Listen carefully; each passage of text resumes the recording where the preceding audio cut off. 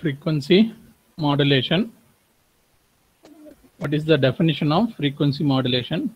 That means carrier frequency will be varied with respect to the amplitude of the message signal. So far நம்ம வந்து carrier frequency வந்து fixed இருந்தது. அதாவது AM modulation இதெல்லாம் carrier frequency வந்து fixed இருந்தது. Now we will vary the carrier frequency with respect to the amplitude of the message signal, with respect to the amplitude of the message signal. So now FC is varied with respect to amplitude of the message signal. That means AM. That means what? If AM value increases, FC value will increase. If AM value decreases, FC value also will decrease. So in general, we will fix some FC value, say for example 1 megahertz, like that. Then once if we increase the amplitude, okay, message signal amplitude, again slightly we will increase the carrier frequency from 1 megahertz. Then if our message signal value goes to negative direction, then we will reduce the carrier frequency from 1 megahertz. That means less than 1 megahertz. So that is the concept of frequency modulation. So in general, the frequency modulation, say S of t, we are telling S of t, in general it is AC cos, in general it is called as theta I of t. Okay, the entire frequency modulated signal we are mentioning like AC cos of theta I of t. I am not putting theta I, I am telling theta I. That means instantaneous phase. And remember one thing, whenever we have frequency modulation, by the way, we will also have the phase modulation. Why? Because phase and frequency are interrelated. So what is phase in general? Theta is omega t. Theta means phase, omega means angular frequency multiplied with the time. That means when you vary the frequency, phase also will vary. When you vary the frequency, phase also will vary. So that means suppose if you are varying the frequency, okay, with respect to the message signal, then we are instantaneously we are varying the frequency. That means omega I. Okay, instantaneous means with respect to time, that omega will vary. Omega will vary after modulation. That means phase also will vary instantaneously. That's why I am putting theta I of t. The moment I put theta I indicates that instantaneous variation. There will be the instantaneous variation in the angle. Again, so now, but ultimately we need frequency. Ultimately, what we need frequency, then instantaneous frequency. That means if there is the instantaneous variation in the phase, then parallelly we will also have instantaneous variation in the frequency. Then what is the relation? Say for example, if I am putting theta I t, okay, theta I of t, we know that theta I of t can be written as omega I multiplied with t. Again, please remember, omega I is also function of time. Omega I is itself, by nature, it is function of time, because we are going to vary frequency instantaneously with respect to the message signal amplitude. Okay, so that's why I am putting omega I. By default, it is a function of time. So far, you might have noticed frequency as a fixed quantity, but in case of FM, we will vary frequency itself with respect to time. Okay, that is the main concept here. So that's why theta I of t, I am putting like omega I into t. By default, omega I also will vary with respect to time. Then from this, I can write like 2 pi theta. I can write like 2 pi, okay, omega I of t, or theta I of t, I am writing like omega I of t. Okay, then further I can write omega I of t like this, 2 pi fi into t, 2 pi fi into t.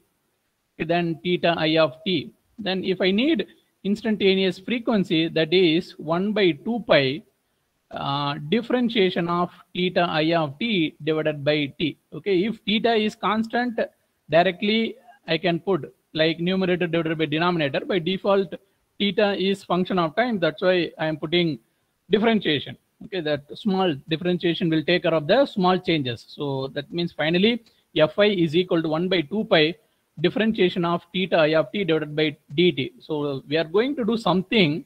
By the way, we will be changing the instantaneous angle.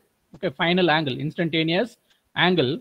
Then from the instantaneous angle, how we are getting instantaneous frequency, because ultimately we need to get variation in the frequency. So that means finally I am getting Fi, instantaneous frequency, that is 1 by 2 pi differentiation of instantaneous phase divided by differentiation in time, that is differentiation of theta I divided by dt. Okay, so now I will write what is theta I of t. I will write what is theta I of t.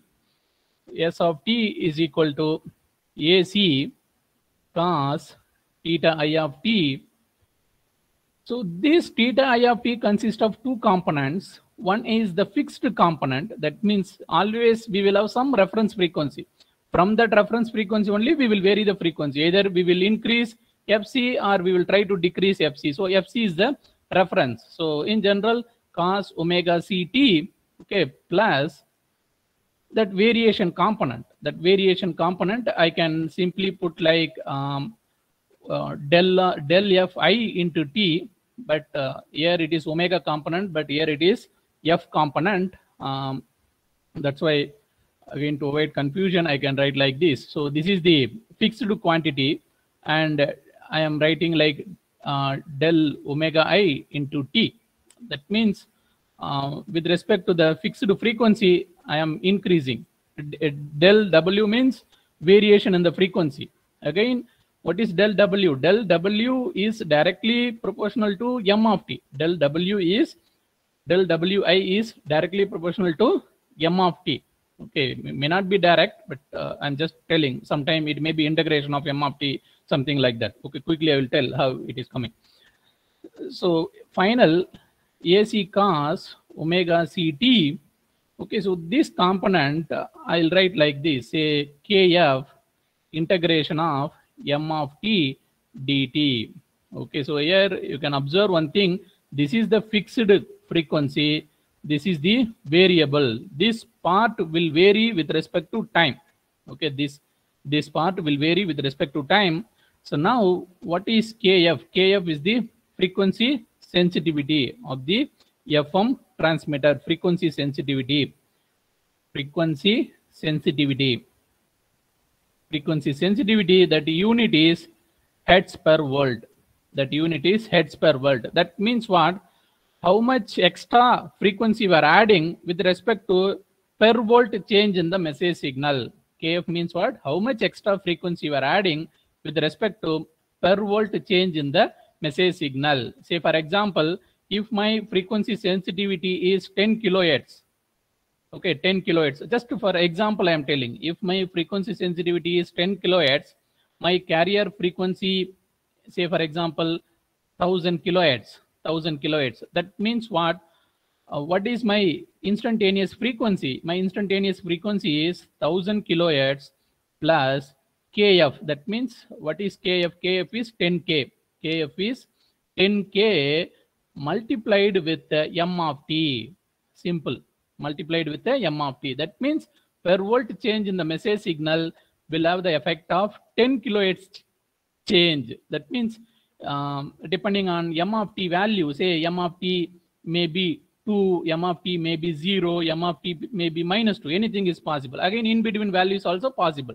Then what will happen? If m of t is equal to 2 means here I will get 1020 kilohertz. Why? Because per volt change I will have 10 kilohertz. There are 2 volt change, so I will add 20 kilohertz. Again, if m of t 0 means no change, just 1000 kilohertz. If m of t -2 means -20. Okay, so 1000 minus 20, say 980 kilohertz. I will have 980 kilohertz. So in this manner, that frequency, instantaneous frequency, will vary with respect to the amplitude of the message signal. Again, quickly we will come back why we are using, instead of simple m of t, we are using integration of m of t. Okay, so here we have to understand kf. What is the unit of kf? Hertz per volt. Unit of kf is hertz per volt.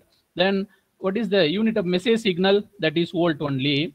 Again, integration of dt will have the time component. Will have time. Volt to volt cancel. Hertz multiplied with the time. Again, here also you observe what is the unit? Hertz multiplied with the time.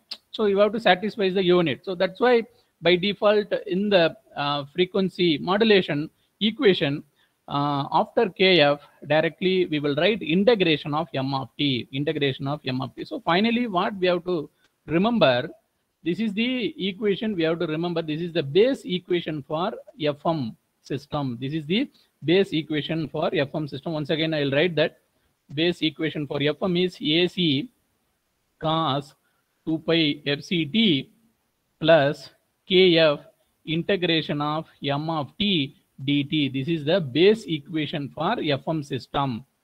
So that means what? I am varying the frequency of the carrier with respect to the message signal. With respect to the message signal, directly I may not be varying. Okay, first I will vary the phase. Again, by formula, automatically the frequency also will get varied. That is the concept here. Okay. So from this, we will proceed. Now we'll take some value for m of t. Okay, m of t can be anything in general, but we used to take m of t as am cos 2 pi fmt. Now we will substitute this m of t value here.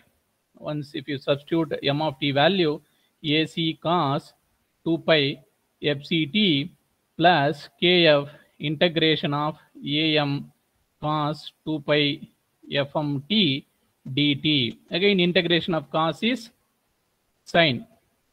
Integration of cos is sine only. So 2 pi fct kf am divided by 2 pi fm, integration of cos is sine. So sine 2 pi fmt. Okay. Now I'm getting some new quantity here. So say kf into am, by definition, that we will call it as del f. Okay, what is kf into am?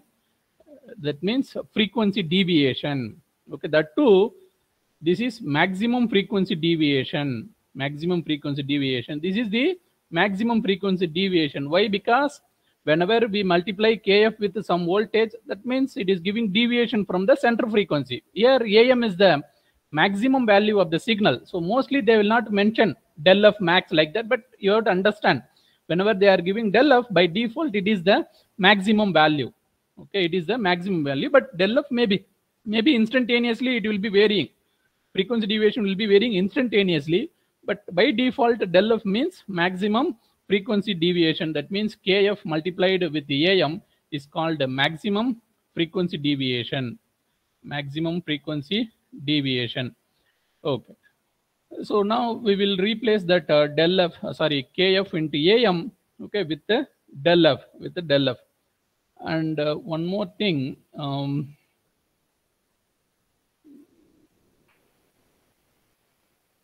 Yes. Now AC cos 2 pi fct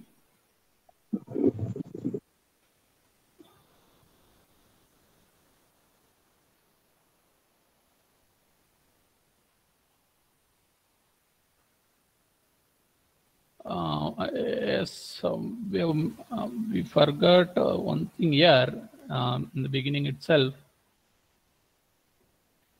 Here we have to introduce 2 pi that we have missed. This 2 pi we have to introduce. Why? Because to satisfy the unit, because frequency, here we are having frequency hertz per volt, then volt time we are getting, but we have to satisfy the radian concept. So here we have to introduce one 2 pi. So if 2 pi will be there here by default. 2 pi. Now what will happen? This 2 pi will cancel. 2 pi will cancel. I am having kf am divided by fm. By definition, that kf am divided by fm, we are calling it as beta. That is modulation index, beta. So beta sine 2 pi fmt, beta. So final equation is AC cos 2 pi fct plus beta sine 2 pi fmt. By definition, beta is equal to kf am divided by fm. Kf am divided by fm. So beta means modulation index. Beta means modulation index. fm modulation index. am la mu modulation index. Inga vandu beta vandu modulation index. So we got beta as kf. Okay, kf AM divided by FM. Just now we have defined what is KF into AM, that is del F, maximum frequency deviation. So beta we can also say like beta is equal to del F divided by FM. Okay, del F means maximum frequency deviation, and this is message signal, maximum message signal frequency, message signal frequency. So okay, this is the definition for modulation index. Sometime in some book, if they mention frequency deviation like this, instead of del F, if they mention like this del W, again you have to be very careful there. Instead of FM, you have to use omega m. Why? Because by default beta will not have any unit, so you have to be a little bit careful.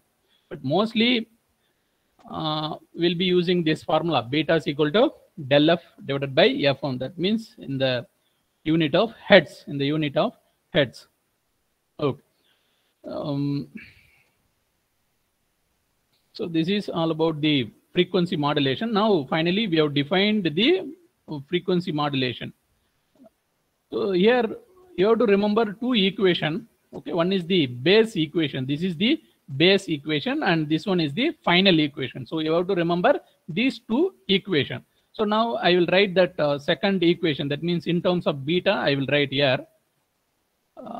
So S of t is equal to AC cos 2 pi fct plus beta sine 2 pi fmt. Now here we have to expand this equation. Again, before that, we want to write the spectrum for this equation, S of f, Fourier transform. But the problem here is, here spectrum means representation of the signal in the frequency domain, but here frequency itself is varying. That is the problem here. So we are going to represent the FM signal in the frequency domain, but the problem here is frequency itself is a function of time, so it is somewhat difficult. In case of AM, frequency is constant, that amplitude was varying with respect to time, so that is somewhat easy to express in the frequency domain. That means taking Fourier transform is somewhat easy, but here it is little bit difficult. So here we have to use the Bessel function concept. So to express this in the frequency domain, we have to use the Bessel functions. And again, one more thing, we have to analyze with respect to beta. If beta is low, what will happen? If beta is high, that means if beta is much less than 1, then how to do the analysis? If beta is greater than 1, then how to do the analysis? If beta is much less than 1, then that we will call it as a narrow band FM. If beta is greater than 1, that is the wide band FM.